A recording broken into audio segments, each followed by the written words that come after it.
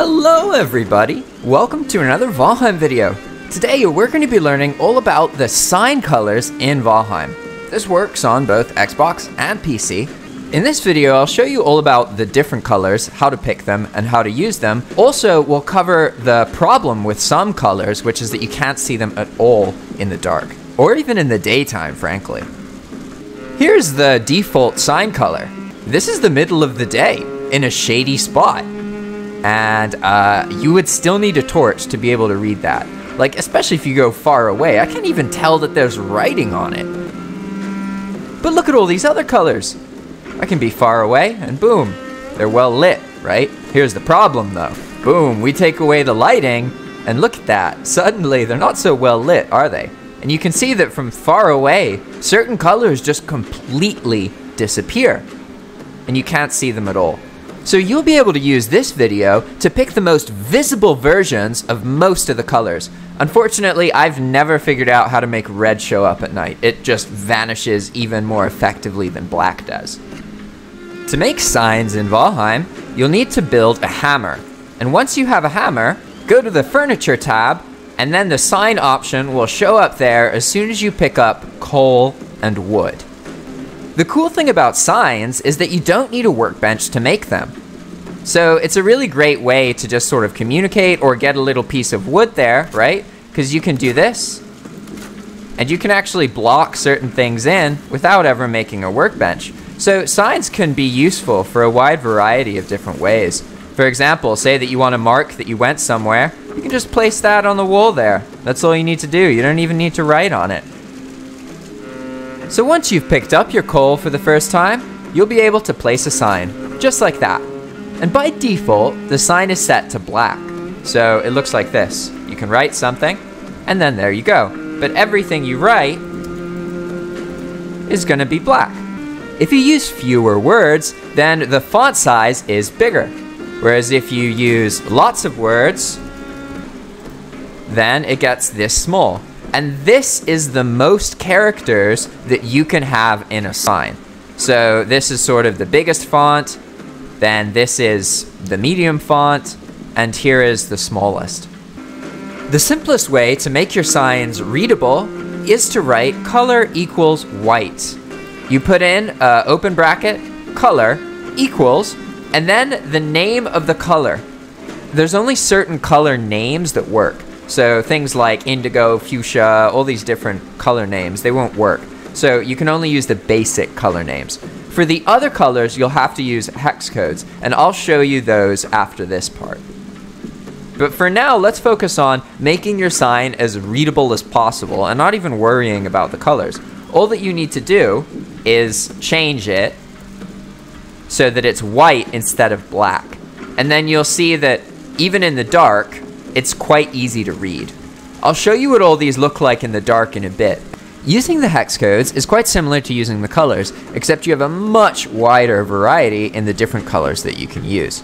For the hex code to work properly, it has to look like this. You have to have the hashtag. If you take the hashtag away, then it's not going to work anymore. So if your hex codes aren't working, it probably means you forgot the hashtag or something about your format of this section is wrong. Now I'll go down the line and show you some of the basic colors and their hex alternatives. Here we have orange and two of its hex codes. This one shows up the best. I don't know why, but red doesn't show up at all at night, but when you light it, when you put a flame or something nearby it, it gets really bright. My favorite one to use is this one right here, 03FDFC. Now you know all of the hex codes that you see in this video. Feel free to pause the video if you need to write them down or use them. Personally, my favorites are these ones because they show up really well in the dark. Now that we've covered how to make the signs, what you need to make them, and some circumstances that they're useful in, let's look at the signs in the dark so you can really see how challenging it is to read some of them. Here we go, it's the middle of the night and I put the bonfires out. Now we can see that some of these colors just totally vanished. I can get close and barely figure out what these are. The only orange that is legible is this one, The basic orange color pretty much vanishes, and so does the blacks and grays. However, white, even without any light, is visible.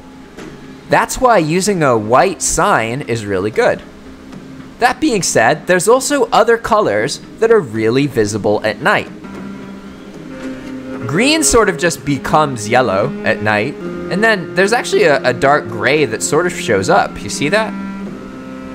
That's like, I would use that as a black, to be honest, because you can actually see it at night. You can see that the basic blue and the basic purple really don't show up that well, and if I walk away, they're one of the colors that start to disappear. And certain colors just vanish entirely, and if you walk away far enough, you get a really good sense of how visible the different colors are. When you're placing your sign, pay attention to the front of the sign, because otherwise you're going to place it backwards and then write on it and nothing's going to show up and you'll be confused. That's because the sign is backwards. You can tell the front of the sign because it has the 3 dots on it. But beware, in some circumstances, it's pretty hard to tell if it's the front or the back. Another thing to keep in mind about using colors is it actually takes up some of the text limit.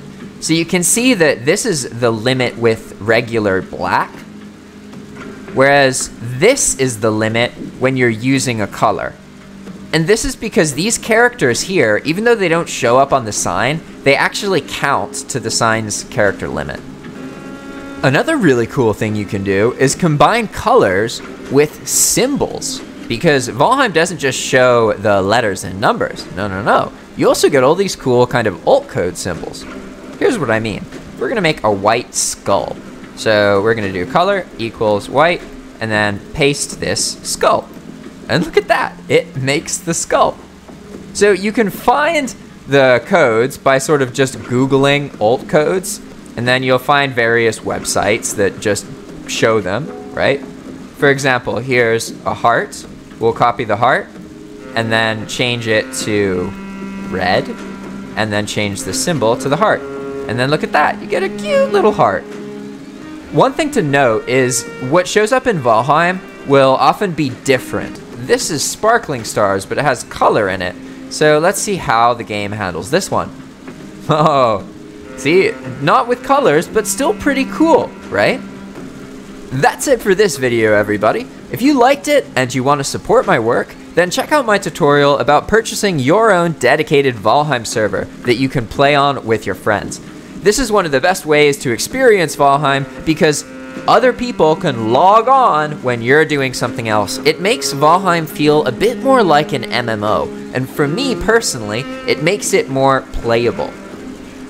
And that's it for now. Comment below if there's anything you would like me to make a tutorial about. I love making Valheim tutorials, and it's one of my favorite ways to play the game. Thanks for watching, and I'll see you next time. Bye!